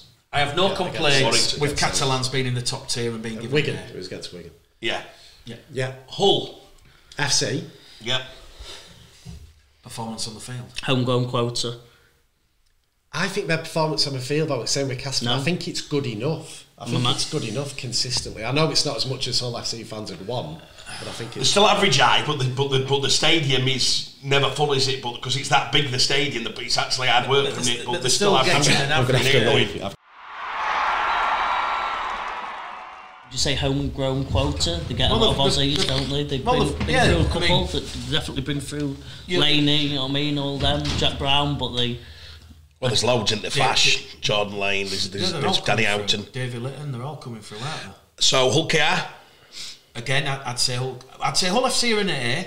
Hull KR currently probably a B. Yeah. It's a big call. Everyone's been Not saying really. that. I'm like, I don't That's get a what's the major massive, call, what's the Mr. massive, Geidel. Oh, no, So he's saying Hull FC. I'm not saying against KR, by the way, but no, I'm saying everyone on Twitter's put Hull in the A and all right. Yeah, KR in the yeah. B, and I don't understand why. I think when you compare Hull FC to Hull KR, you've obviously got the attendances, you've actually got the ground and the facilities, which would be, I don't think anybody would disagree. We're talking neutrally here, forget about any sentiment. If you put the Cacom against Craven Park, But is it better to Cacom rent wins. one, or is it better to own your own ground? Yeah, but you're not being marked on Well, that, I've just- Craig. I've just You're being been marked on slaughtered for facilities. Wigan, yeah. You're being marked specifically on facilities. Whether you own them or and not. broadcast Yeah, but facilities. yeah. So the Well, gantry... OKR's not great there for that, is it? Exactly, yeah. No. So that's why LKR get marked down. Now, you could argue with what's happened with their academy, being put in special measures along with Castleford and Bradford, I know they're out of it now, you probably say that there's probably room for improvement in the academy. On the field... Brilliant the past couple of years, though. I don't. Yeah, they did get that, but to be fair to them, they've been awesome last year. Yeah, no. And, But I agree with you. As Castleford and Bradford are, they are reacting Yeah. to the report and implementing the changes. Lee.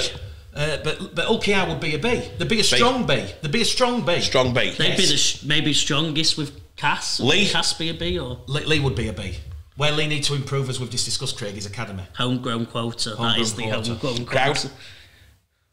Can Lee carry a 4,000 crowd to Super League? Well, they've already sold 4,000 tickets for Sunday against Batley. So can they carry Yes, Derek reckons next year they'll be averaging between 6 and 7. that? Nice. That's based on the Wigan Nice. and Saints games and Warrington games, where there will be... So they're just going to improve their youth academy and the money they put. You can't question the performance on the field, Craig. Yep, like it.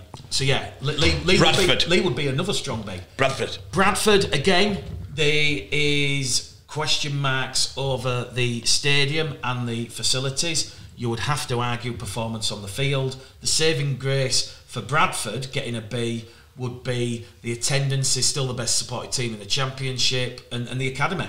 But like I say, performance on the field. Any and historic stadium. financial problem at Bradford? Does that go in? Well, I asked IMG yesterday about that, and he says, look, what's happened in the past? Because he did make a good point, did IMG? They said, well, yes, I know this has probably let Bradford off the most, because Bradford have had the most financial turmoil, but let's not forget Widnes, Keighley, Barrow, Sheffield, Swinton, the amount of clubs that Sheffield that have had to borrow money from the RFL to stay solvent. So, I guess you could argue that Bradford, in terms of if that was an issue, yes, that would be an issue, Craig, but that wasn't brought up yesterday. because they will be looking at clubs' finances. Featherstone. They would be a B. Another strong B. So being a strong B, you're as strong as KR and Cass. No, what I'm trying to say with a strong B... You should put them as strong B. Yeah, what I'm saying is a strong B, Craig. I'm talking about a strong B in terms of the middle tier, the Championship. No, you can't do that, because that's regardless. They're not judging on that. Scrapped. They're judging regardless of where you are. Yeah, that's so you can't say they're a strong B if you're putting Cass and OKR strong B. Right, well, OKR then are a B. They're not a strong B. Yeah, and so what... I thought you meant in terms of Championship. Surely Bradford and Fev would be weak Well, Bs Bradford, then. are you downgrading Bradford now? I said Bradford would be a B. They'd be a weak B, yeah. A weak B. B minus? Featherstone would be a weak B then. Yeah. Purely because there's no homegrown players, purely because there's no academy, purely because, again... The facilities. Not the best at Post Office Road. We all know about the floodlight issues, despite Martin Vickers saying they're going to be this, that and the other. But yeah, look, performance on the field, Featherstone have competed. Done well, haven't they? They've done a lot more better than Bradford. So and I love what they've done to the stadium. It's just whether they can take it again into that net. They've done amazing, by the way. Amazing. Because I used to go there 10, 12 years ago. Now it is amazing compared to life. What Mark Campbell's done for Featherstone, he deserves to be applauded. I know there was a bit of piss taking about the result against Batley, but you know, Mark is very passionate. They would be a B. York. A certain B. A medium B. A medium B. Medium B. Where York probably need to, and this is probably what John Flatman said before he left, is they are trying desperately to get an academy, but that has come to no avail yet. Again. So York Academy and York probably crowd's going to go up. Well, you look at Toby Warren, AJ Towns, you look at those young homegrown players. Miles Harrison that have come through. So there is that pathway there, similar to what Barrow do and Halifax do, which is go through the sort of college system. But again... And the Bachelors and Greg Minikin have been in their system at a young age. So you'd probably just say where York are probably just letting themselves down ever so slightly is probably on that academy. But you're happy with a B? Yes, yeah. Same medium. Sheffield. Craig, York tick on-field performance. Yes, the crowds could be higher, but if they keep, as you say, growing year on year in that fantastic stadium, the crowds will come. Isn't it amazing that we've got them at a B now? We put a B minus. I like it, lads. Sam should have typed all this and put it on. It's quite. No, if you're asking me to do this neutral, I've got York ahead of Bradford. Trevor Foster. I'm doing it neutral. Let me just name all greats of Bradford. No, I'm doing it neutral. Sorry? You're asking me to do this neutral. I'm doing it neutral. Stuart Fielding. He's just put York before Bradford. I apologise to all you greats of Bradford who've been there. Paul Deakin.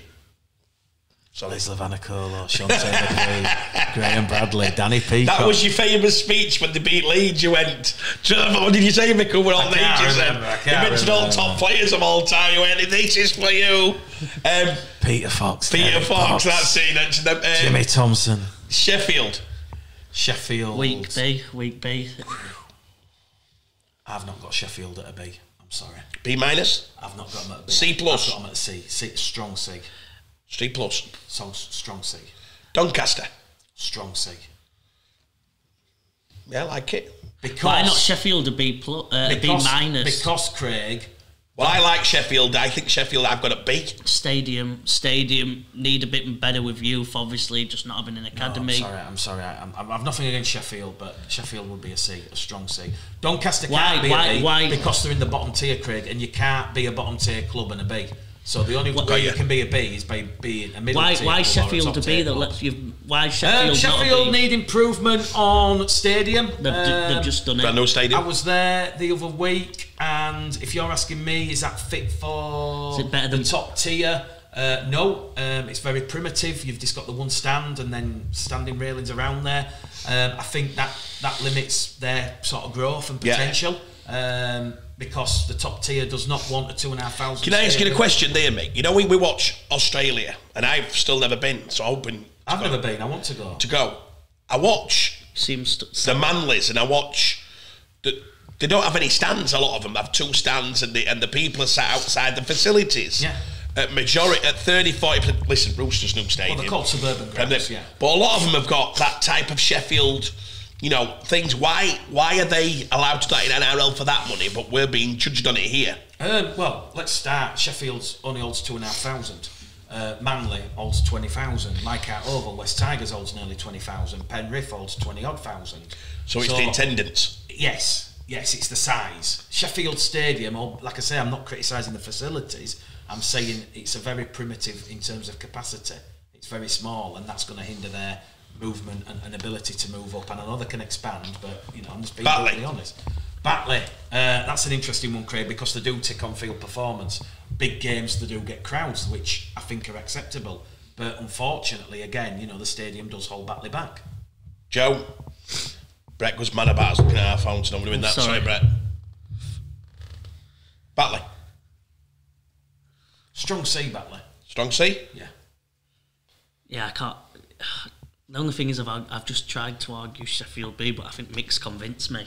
And I'm putting Sheffield at the C, I'm putting Batley at the top, I'm putting them at the top C's. Dewsbury would be a C. Medium C, yeah. Where Dewsbury probably need to improve is on crowds and on-field performance.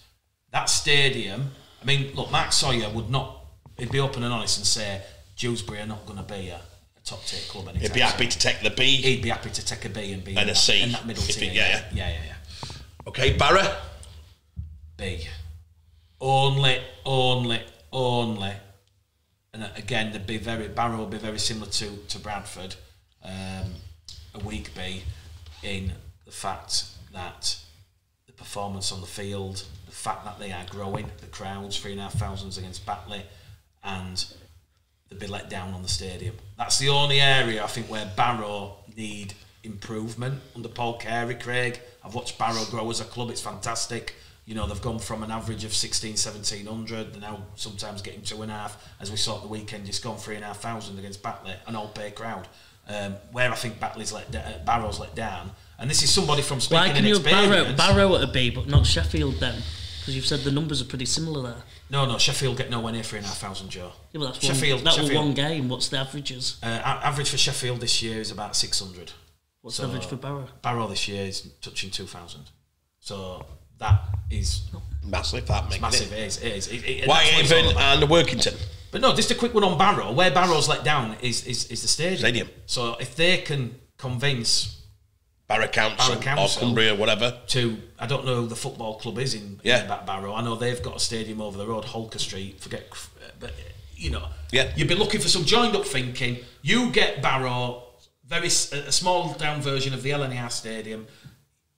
They're going to put serious pressure. Wow. And this is the whole point about IMG, Craig. It's all about raising the standards. Whitehaven and Workington, got to be brutally honest, Craig, both strong C's, not B's at this moment in time. Again, stadium, facilities. Where they will be strong is on that homegrown player. They don't have academies, but they do exceptionally well up there, using the community game. So that's their strong point. Forget about performance on the field, where Workington, and I'll include Barrow on this, Barrow, Workington and Whitehaven, where one of their strongest points is that community game and the fact that they have that homegrown players. And this is where a lot of clubs are gonna realise we're gonna have to invest more in the academy. We're gonna have to bring our own homegrown players through when this homegrown quota is part of the criteria. Toulouse would be a strong B, where they are currently letting themselves down, and I'm sorry, Cedric, probably the crowds, Craig. They're probably not at where they thought they'd be this year. There were a couple of games towards the end, Hull FC, I think it was Leeds, where there was like 3,000-4,000. Look, if you're talking about improving the standards, IMG, they don't want Super League games. They don't want top-tier games, Craig, where there's 3,000-4,000 people. Yeah, Huddersfield, you're right, Joe, go on. I've got Huddersfield as a strong B. There's only crowd, you'd say. They've got everything else right on there. I don't know the academies and that. No, they produce some unbelievable. I'm looking. Would you give them an A? No, because I think if you're getting 3,000-4,000 in a stadium, it's exactly impossible. That's going to let them down. So they've got to get the marketing better. They've got to get probably, they're a strong B. Their big question is how do they get the fans in? How do they get the fans in? And how do they get the fans in? Right. I'd say work a lot harder at doing that in the community, getting out there and producing better game day experience. I think they have tried. I think they've got it a bit better. The social media's got a lot better. Sounds daft. People said social media. Huddersfield was shocking. Then I know Rich got it. Remember when he came on programme and we challenged him on it, didn't we? And said, Rich, why don't you do anything on social media? He's like, we don't bloody need that. Bloody this. You're right. And then he did. He started to get it right. So they're going to get a better crowd. Without strong B. Newcastle. B. I only say B because of strategic location, expansion. The academy game up there is absolutely thriving, and the stadium, Kingston Park, is. Let me just get a couple of this. I'm just trying to work out your moves on the night with Jordan when you were in that club, and is this something to do with that? Jordan and Joe. Because you wrote down a C to me privately. No, I haven't. No, John. He's winding you up. Who paid for your table on Monday? The RFL. Whose table were you on? Let me just explain. No, I asked you, whose table were you on Monday? Let me just explain something here. Whose table were you on Monday? Let me just explain something here. The RFL, let me just tell you something now, and we'll put it out in the open. The RFL invited me and a +1, so I took Damien. Joe was invited by Jordan. When I got there, we were supposed to be on the table with Matt Shaw and the others. Andy Wilson, bless him, he said, look, Trevor Hunt, who works for BBC Radio Manchester, he's bringing his missus, and somebody else was bringing his missus. So they said, look, it's going to be tight squeeze. So where did you end up? So they said, do you mind either going on the London table, which had 5 spaces, or do you mind going on the Newcastle table? I said, I'll go wherever. The minute I knew Joe was on the Newcastle table, I said, get me on that Newcastle table. So go on Newcastle B. But it was the RFL that invited me, not Newcastle or London. Newcastle, Joe. The fact they've got an academy. B. Newcastle would be a B. Yeah, I think. Where Newcastle need to improve is on-field performance and the crowds. Yeah, that is going to be a concern. And the player performance. Yeah, you're right. Yeah. Keithley. B. B. I think it's too soon. Strong C. Sam, I'd love to get the list of this, what we've done, and grade it on Strong C. I'm going probably bottom B. No, I'm only saying strong C because if you ask me this time next year, I can guarantee there will be a B. But if you're asking me right here, right now, they're a strong C. If it got graded today, well, obviously, because they're in it'd be a strong C. Yeah, that's how I'm doing. I'm judging it in 2025. In 2025. No, we're judging them on today, Craig. We're not judging them on today. If we judge them in 2025, well, Bradford are in here because they're going to have that brand new 25,000 seat stadium, and Nigel's going to get it all right behind the scenes. Well, that's very assumptuous of you, Mr. Glenhill. But no, I think Keithley have put the money in 2025. They put the infrastructure actually in place now to be a pretty high B. I will say this: I've got Keithley ahead of Sheffield. I've got Sheffield a strong C. I've got Keithley the strongest C out of lowest B, strongest C around that area. Yes. Yes. Right, guys, I think have we covered all the championship? Because if you forget any, Sam. Halifax.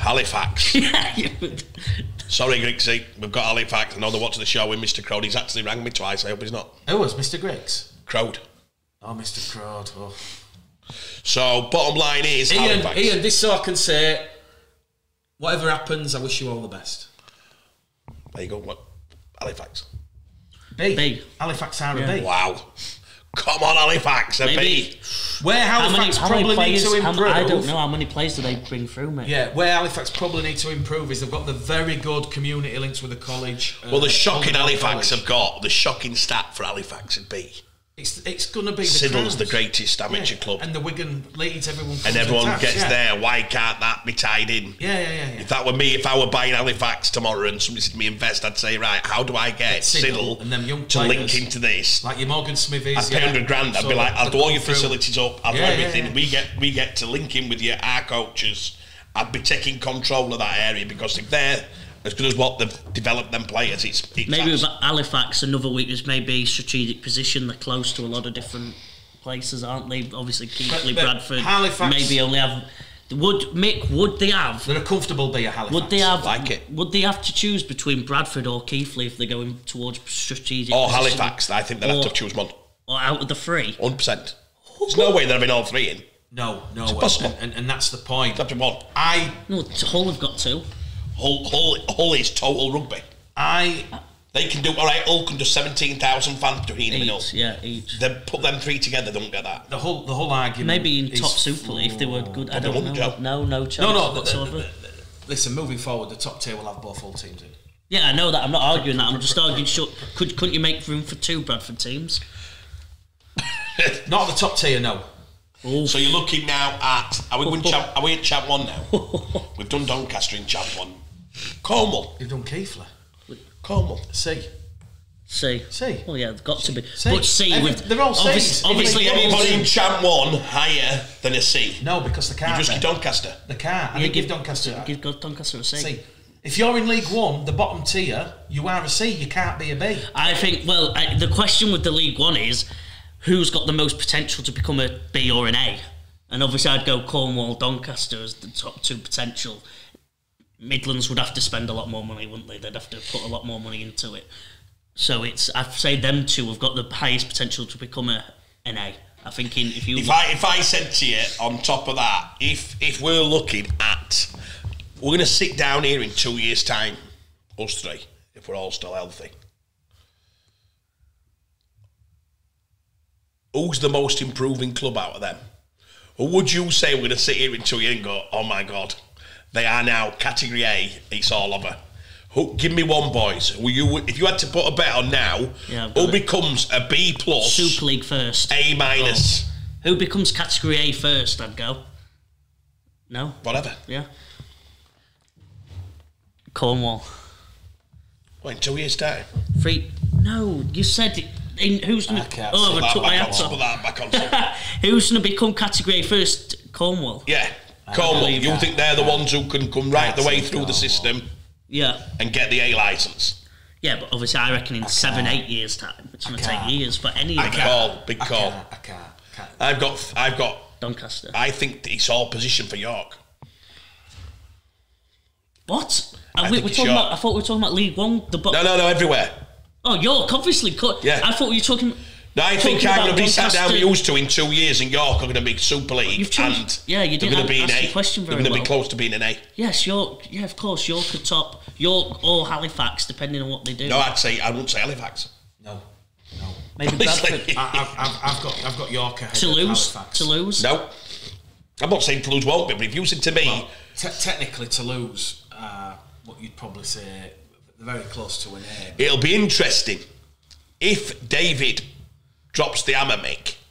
London could come back because he's probably waited for a chance to have a go. Look, do you remember when I said a few months back on this show, I'd spoken to David because I covered Bradford London. David was there. He said to me word for word, he said, now we're pretty much secure on the playing front in terms of surviving because obviously Workington and Dewsbury had done so poorly.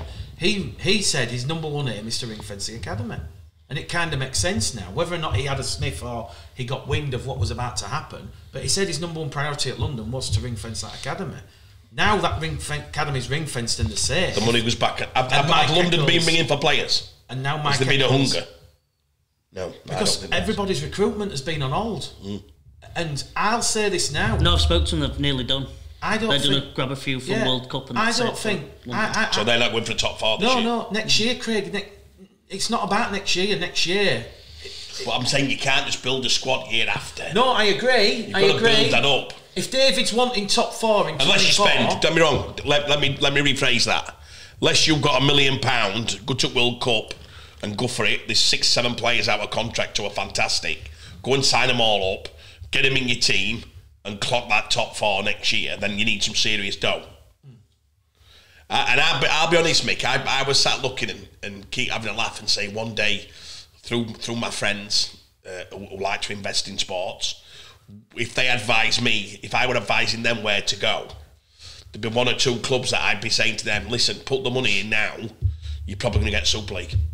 Put the money in now. I think the more interesting question is for who from League One is most likely to get in. Who's from League One going to get that A licence first? No, I can't see anybody currently. Mick, I've got a question on Bradford for you. Not on the 2025. Let's say none of them are going to probably do it by 2025, but give it 2028, 2029.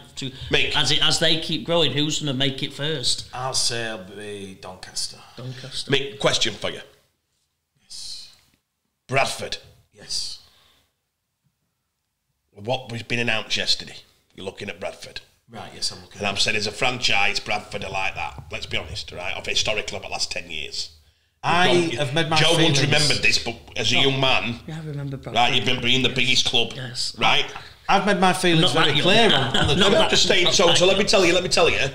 If the right people came to Bradford, would you ever get 10,000 people back in that stadium? Yes. What if they got the Messiah coming? I need to be very careful here, Craig. I'm kidding. I'm I'm asking you there. I'm- We're back, Nigel. But if Nigel wasn't there and somebody come, what can Bradford get that franchise back to? Listen, I know what's happening in the background, and whether it happens, it happens. If it doesn't, it doesn't. I don't think there's anything happening. No, there is. There's wheels in motion. What I will say is, if you're asking me, Bradford in the top tier versus Leeds, there's 10,000 there. No. I mean, just overall though. You Are the picked the Bradford biggest match up fans? in rugby league. Are the Bradford? Is there an appetite in Bradford? Not historic people. I'm not knocking them, but is there a new breed of Bradford fans who want to go and watch Bradford? Yes, but at the minute they're not gonna. I'll be honest. Under Nigel Wood, it's not gonna happen. There, I said it. That's no disrespect to Nigel. A lot of people think it's time for him to move on, but whether he moves on... He's only been there a year and a half. Year and a half. Fucking hell. Have I got that miles off? Well, why do you think Craig's laughing? Oh, No, I'm laughing at that and just the way... I tell you what. Well, you said it impacted. No, he's probably been there for a year. What's the film? What's the film where the man reveals himself behind the mirror and the curtain? Is it Dorothy or something? You think somebody's... No, look. If you're asking me, Craig, can Bradford get back to where they were? Bradford are probably never going to get to that 15,000 average as they had in '97. The sport's a different world. But Bradford in a top tier, not playing at Odsal, so we're talking potentially a new stadium or elsewhere. It'd have to be a new stadium because Dewsbury would not accommodate it. So maybe if they could get the crowd. They could comfortably get back to 10,000. Maybe if you base it off, West Bowling are the second it'd be a long best journey. team in the youth division, aren't they? It'd be a long way to get there, Craig. But anything is possible. But like I say, whilst there's this, Do you know what I'd do? What then about locating our Bradford? I'd bring it if they did get a chance of a new stadium. I'd bring it more this way. There's one for you. Well, they can only use it at Odsal because that's where it's going to be, Craig. Right. If it comes off, if the stadium comes off, again, you're talking £50 million of government money, £10 million from the university, the RFL putting money in, City of Culture money. There's a lot of money. Here's my last thing on this, and I think we've had a great show, and hopefully we've helped a lot of people. We've got some viewer questions. Yeah, we've got some viewing questions. We can do them, but I'm going to give you one here, and this is what I've heard, and this please take this for what it is. If you think it's true and it might cause problems, Mick Gledell told me. If you don't, it's come from me. So I'm going to say that IMG, what do they get out of this? So this is what I take in my head, what I've seen. If IMG have took a basis of we will employ staff into your system at the RFL, free of charge. Correct. And we're going to put something in and rebrand this sport and give it some. And the next TV deal, whatever over a certain figure we get, or we get a chunk of that. Correct. So what I've heard the deal is... No, it's correct. That is the most interesting way of... And I've been sales all my life, Mick. And if you're a good salesperson, you'll back yourself because you've got that personality. IMG are probably the biggest brand of salespeople or commercial branding, marketing branding I've seen. I think it's amazing. If they don't make a success, they don't get a penny. Correct. Well, that is absolutely unreal, and I'm going to clap your IMG. I hope. What he said yesterday, Matt. That's amazing. What he said was, you grow, we grow. Yeah. You benefit, we benefit. And it's a shame we can't really show the slides. They're gonna make. This is what, and I said, how would it affect the agent? So historically, we've promoted a lot of our players. We do most of the promotion on interview players we try and do as a company. On social media. You know it, don't you? Social media and what we've done. Now, IMG are going to come and start promoting the players. The top players are going to be promoted by IMG, as in the brand and the league. And I said, God, how does that affect the agent? They said, it won't affect the agent, it's just the brand of the game. I said, right, okay, I get you. So they're hoping to get the top 20 players, say, in this country, who will then, you know, be marketed everywhere. So if they own the UFC, will they bring the top UFC champion onto the stadium at Edinley? They already they're not top champion, but you know what I'm saying? They've already got Tom Aspinall to do.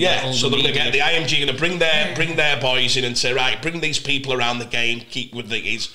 The RFL finally sussed the set on Jacks at the grand final. There's a little bit more forward thinking on that. But I love it, Mick, that they're not getting paid unless they produce, because I used to do my salespeople at Yorkshire Ways, and I used to look and I used to think, what's the most thing that drives a person? Usually it's profit if you want to change your life. And I always thought salespeople have to be done on that. If you give them a set wage and you just said there's no more bonuses for that, you get this pretty much, not driven, but average. But I tell you what, one of the biggest companies in the world driving our sport forward, and they're only on money if they do well. Yeah. That'll do me, son. No. That will do me. Yeah? Yeah. I agree. Questions, Joe, we'll finish off. Can I borrow your charger? That's why I'm panicking. Right. Yeah, I'll just need the charger. Apologies for this. What? Right, Mick. Well, Joe, you ask me and Mick, and we'll try and answer as many as we can before we...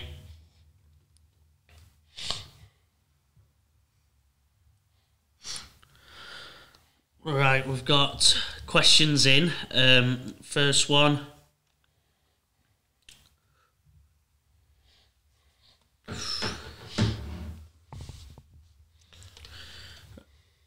Will the lowest league ranked B club in the top league be swapped with the highest league ranked B club from the second division? If a top club has a licence, how long do they keep that before it comes under review, or are they put up for relegation? So that's in by Shabba 980. If you're talking, he's mentioned B. So if you are a B, it is reviewed yearly. It's reviewed annually. So IMG said for the first few seasons, 25, 26, 27, there is going to be not a full... Basically, there won't be a full set of 12 A's. That's what they're working towards. Once they get to 12 A's, they'll go to 14. When they've got 14 A's, they'll go to 16. And then, hopefully, they'll go to 2 conferences. That is ultimately what they're trying to do. They're trying to grow it. So, Mick, has the power finally gone from the mafia of rugby league? I asked this, and the owners and the big hitters, they look like they've lost the power. Well, it does, because they've got to go with IMG, or it's shit a bus, Craig. So, for instance, let's use this as an example. 2025 comes along. We've got the status quo in the top tier. You've got York are hungry outside it. Wakefield, they've got the new stand. Crowds are okay. York, ever so slightly, as a B, earn more points than Wakefield. At some point in that 25 season, Wakefield will be told, you're out and York are in. So that is how it's going to work. What IMG don't want is Wakefield then having a good year in the middle tier and getting their act in order, and then having to take York out because they've got more points. They want it to be stable. So they don't want 2 clubs going out this year and 2 in, you know. It might be settled for a couple of years before you actually see change, because that doesn't do anybody good. But what they ideally want is they want everybody to have a look over the shoulder. Hang on a second, Bradford have got a new stadium, or Barrow have got a new stadium, Featherstone have got a new stadium, and everybody's improving and growing together. So what they're saying yearly, they're not. They might not change loads. They might. They're going to take. But they're going to keep the clubs that might take the pit. That might take the piss as being accountable. You know what's quite good I like is that, say if IMG have also gone to Sky and they've said to Sky, which they will have, imagine they'll have some major connections in Sky, it'll be something you've never seen. Yeah. If we invest £1 million a year or next 2 years in marketing the rugby league, and historically the deal for the last one is X amount. If we can improve it and improve viewing figures, will you give us a better deal? That would have already been talked about. Correct. Yeah. So Sky would have said yes. Well, judging on the fact they're not getting paid, I don't think they would have gone into the deal without already that conversation. That's what I'm trying to learn people. So if you think about it, it's even better again because they probably already had this. Now, again, I know it sounds a bit daft, Mick, but how do we get people stop using that bloody thing? We'll have to do the programme about that. I've got to the next question from Sky Rugby. Literally links in perfectly. What are your thoughts on the yearly review of grades? Doesn't this add uncertainty on a yearly basis, wondering if you go up or down? Not really, because the grading's there to show that the clubs are listening and improving, so you wouldn't take your foot off the gas. Academia, you're judged every year. Correct. Yeah. And have a good year at school, and then it doesn't. The only time it'll create uncertainty is if those B clubs that are in the top tier rest on the laurels and don't improve, and you've got those behind you, below you, improving. Yeah. This is why I put the tweet out yesterday. Yes, I missed off Batley and Featherstone. I couldn't fit them on. But I said Bradford, Newcastle, York, Halifax, Widnes. It's good news because those clubs who are established, strong championship clubs, obviously in the case of Bradford, Widnes, Halifax, once upon a time they were in the Super League, London as well, it's good news. Next question from Steve B. A protection racket for the top teams, it needs complete transparency. I remember the RFL, going on to what you actually said earlier, Dan, I remember the RFL refusing to acknowledge the existence of the Lee Sports Village and using Hilton Park as an excuse to exclude Lee in favour of Celtic Crusaders. Have a well-funded distrust in that, the worst one historically, and Mick knows more about it than me, would be historically the Hunslet story, which is now still bitter after 25, I don't know how many years, but they 1990 they got promotion 1999 and they changed the rules the year they got promotion. They did. I don't know, you have to know the backstory. I'm sure Sam could Google something. They beat Dewsbury at Headingley. I was there. Promotion. And the Hunslet should have been in Super League. And they changed the rules and said, you've got to have this, whatever. It was the Super League clubs who did it. And they just stopped them coming up, Leeds, Bradford, Castleford. And that's why there was a lot of bitterness with Leeds for a lot of years. That Leeds didn't want Hunslet. Yeah, correct. To get two teams in the top tier, there was element, which I think that's the worst one I've heard. Yeah, that's correct. Yeah, they win the grand final at Headingley in '99, beating Dewsbury and not going. Basically, conclusion is they have to keep the clubs account, take the power off the CEOs. Next question from a Paul Stephen. Given this is pretty much what most fans have been asking for, why didn't Super League and RFL have the bottle to do this years ago? The tough question. I'll just be brutally honest. You've paid Ralph Rimmer, Nigel Wood, Brian Barwick, Simon Johnson, hundreds of thousands of pounds. Robert Elston, hundreds of thousands of pounds. And it's taken Richard Lewis, Roger Draper. Yeah, the sport has failed itself. It's an admission of failure. They've left out Mr. Wood there and Ralph Rimmer. That's nice. See that, Karen? That's lovely. What are you on about? You never said Ralph. I did. Did you? Yeah, you did. Yeah, at the start. Yeah. I said them all. Ralph Rimmer, Karen Morehouse, Nigel Wood, it's like Brian Barwick. I mentioned them all. Listen, whichever way you look at it, it's an admission of failure by the RFL. I actually said, in answer to that question, Joe, I actually said a long time ago, I think, on this show, IMG's perfect because it's behind smoke mirrors. In other words, IMG will deliver from a corporate point of view without being personal. So you won't be able to say, hey, Sam, it's you who's done it. Mick Gledhill, you've done this. This will be no IMG. The brand has done it. Forget about having your little Twitter wars. Who's IMG? And they can't personalise what's going to happen. Yeah. So the CEOs can't.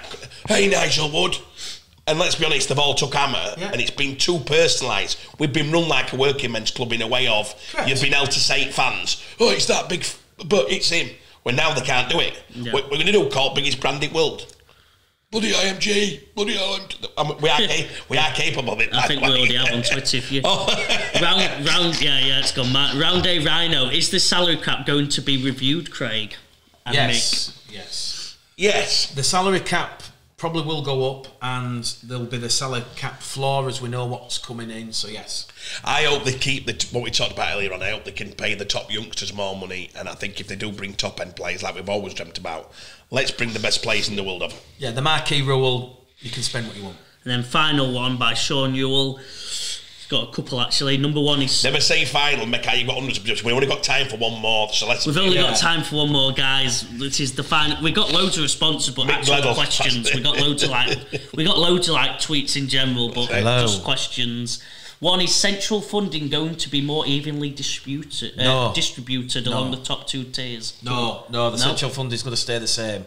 So if the TV deal increases, everything else increases, but the funding's staying the same. 2, if... Oh, sorry, Dad. Well, it's the same as what we said for years. If they met the top end strong, it'll flow down. Yes. Trickle down economics, does it so work? The only way the only way the middle tier and the bottom tier are going to get more money is if the top tier improve the TV deal. Yeah. 2, if the grading aren't coming in till 2025, then does promotion and relegation stay for now? Is it a closed shop for 2 years? I think we know that. So promotion and relegation will take place this year. Lee or Batley will go up, Toulouse will come down. Next year there'll be promotion and relegation, and then that's it. At the end of 24, everybody will get the grading, and 25 Super League. But what top tiers are closed. This is what I'll say to clubs is, again, try and make it so in the next 2 years it will be, you have got to be a top 4 in the Championship to get a grade B+ or an A. Yeah, agree. You'll have to be a top 4 club because in the Championship. Yeah, performance on the field, Craig, I agree. So you're going to have to be in that top 4. Top 4. Or top 5. So you're going to have to be in the playoffs. If you come up from Champ 1 and they're saying Cornwall, Doncaster, you'll still have to be, you'll have to go top 4 or top 5. And let's not forget... And it depends if they say historically. So they might say we're going to do it 2 years on trot, 1 year, so it'll be... And this is why I think York are probably right in there already, because they're probably in there already, aren't they? They're already competing in top 4. Yes. Do you get me? Yeah, I agree. What would it cost another club to get? Do you know what? We know this question. What will it cost a bottom 3-4 club in Championship or a top 3 or 4 in the Champ 1 to get in the top 4 of the Championship? Let me answer that question. Historically, the league has been won usually with $1 million+. Yeah. That's Toulouse, Lee, who've gone up, have always spent. Toronto, $1 million+. Yeah. But then if you look at the top 4... So then we go top 4, York, 350-ish. You'd have to say Bradford, Halifax. Similar sort of figure. Batley are literally in the final on 2.8. Or you could do a Barrow, which is, Batley are just over 2, Barrow about 2.5, but, you get... But Batley, this is what they don't understand about Batley, and let's give them massive raps. We never talk about Batley on our programme. Craig Lingard, Batley, Kevin... Paul Carey at Barrow. No, Kevin the chairman. Oh, Kevin Nichols, yes, sorry. Kevin Nichols, amazing. What an atmosphere, back to old school, pint in hand, all sat there afterwards, amazing. But that's not happened over a year. Batley have had 7 years to build up that. Some players at Batley have been there years. So again, back to people who are sat there, well, we'll just put a good team together next year. No, you won't. Them Batley players have been amalgamated over the last 6 or 8 years. I can remember when John Kay were there. Where did they finish? They won it, didn't they? Or finished? They finished 4th, yeah. They were in the middle 8s, playing your Leeds and Wakefield. So they've been building and building and building. Your Dave Mannings have been there for quite a few. They've been building this squad together. You can't pick up a squad and do it next year. So I've been warning to you. Mate, if you're all going to sit back this year and all gamble on trying to get in the top 4 next year, depending on where you want to be, I'd be very careful. I agree. Well, let's leave it there for this. Yeah, we've done it. We've smashed let's it there. Let's leave it there for this show. Can we promote the England show? We're doing the World Cup show.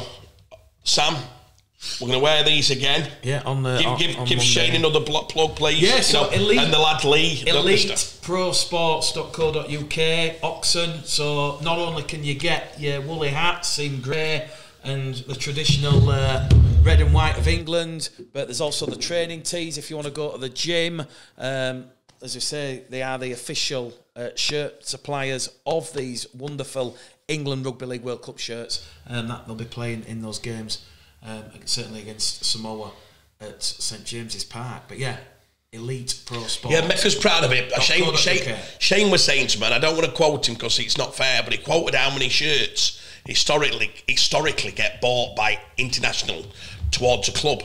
And if I told you historically what they compare, so England would compare to, I don't want to say because it's not fair, what it compared to, you'd be gobsmacked. Are we talking big or low? Low. Yeah. So it's gobsmacked that, listen, when we go to the game, get your top on, get your hat on, bit of pride, get behind the team. We're going to do a World Cup show next week. But please, you know, how much is a top? Do we know, Sam? Anybody? We out thinking Shane and hat and things. I wonder how people say it's too expensive. About 50 quid. About £50. Should we know? Well, that's for Shane to sell, isn't it? But I'm just thinking, as we could have been, how much would an England top cost you off, you know, Spot Oxen and Elite? Is it Elite Pro Sports? Elite Pro Sports. Yeah. That's the one where you get the merchandise. And Sam's taking his time here. slow internet. Well, these hats are 16 quid, so... So that's a 16. I mean, yeah. At the minute, we've got a good offer on here. We've got the England shirt, and we've got training tee as well, the captain run training tee, $54.99. Go on, Mick, sell that one, so we can have what? Is that at eliteprosport.co.uk? That is at eliteprosports.com. So there you go. Plus, you might short this one for Sim. Come on. So here you go. For $54.99, you get an elite training T-shirt. There Yes. you go. It is a luxury engineered garment that inspires you to move, be active, and lose weight, and look cool in the gym, supporting England Rugby League during the World Cup, and also this beautiful England Rugby League shirt, and also the hat. Well, look, Oh, so that's all in. No, just the top and the shirt. Top and the shirt. Yeah. For So you get this- $54.99. You get this lovely luxury engineered. Look at it. The quality. Oh, it's a lovely garment. Bloody hell. There you go. Unfortunately, it's in medium, so it won't fit me. So. I'll be in the gym tonight using that, Mick, I reckon. You can Thank you. personalise 15 quid. What's that, Sam? Personalise 15 quid. For £15, you can personalise the England top with your name on or anything you want to put, your nickname or your... I'll get my DJ name on that. Yeah. The Gleds, DJ McGlennon. Joe the Rocket and the King. Leave you with that. See you Monday.